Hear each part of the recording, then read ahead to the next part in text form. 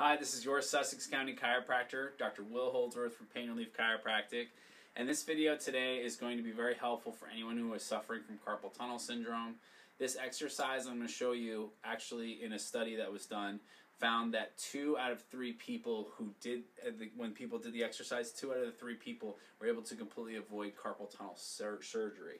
So the way that you do the exercise is you're going to take your hands and you're going to put them out in front of you like this, like you're doing a push-up. You're also going to extend your fingers backwards. You're going to hold that for 5 seconds. Next thing you do after holding for 5 seconds is you go back down to just like straight arms out in front of you with relaxed fingers and relaxed wrists.